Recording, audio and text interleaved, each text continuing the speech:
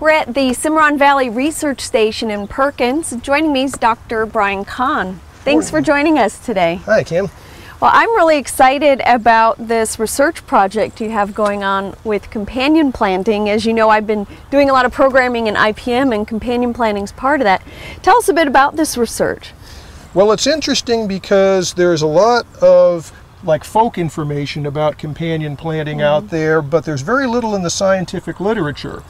And the #1 insect pest historically in Oklahoma on squash has been squash bug. So I thought it would be interesting to try a couple of companion planting treatments just to see if that would help with squash bug management. Yeah, and actually I get the most questions about how do I manage my squash bugs, because it's such a problem.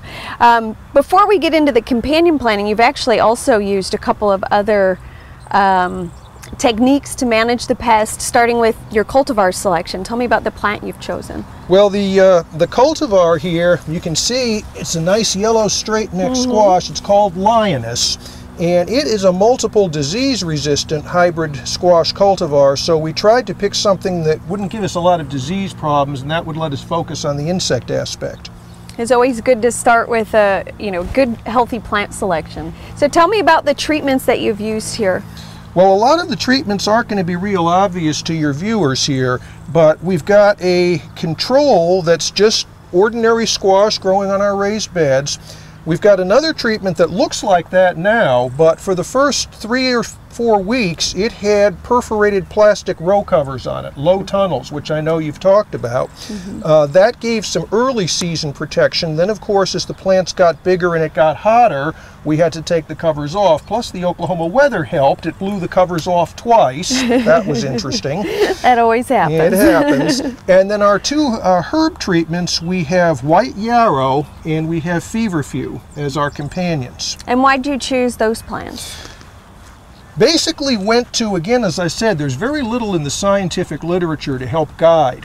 So the organic gardening book recommended that plants like yarrow might be helpful, or actually tansy. But unfortunately, tansy is considered a noxious weed in several western states, and it can get to be a big unmanageable plant.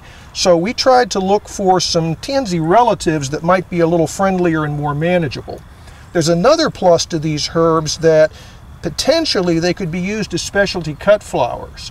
But we don't know if our plots, the squash, will outcompete them to the point that that won't work. That's part of what we're trying to find out. And this is the first year of the study, so the herbs are just getting established at this point.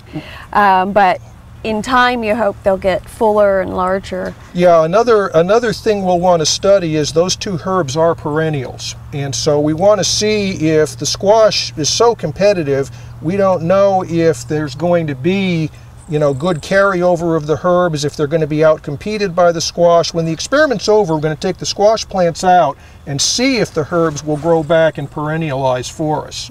Well, hopefully. I look forward to seeing what comes out of this research. I know it's early on, so we don't have a lot of data, but as you mentioned, there's not a lot of scientific studies of companion planting, so I'm excited that you're doing this research. I am too. It's been a fun experiment. Thanks, Brian. Thank you.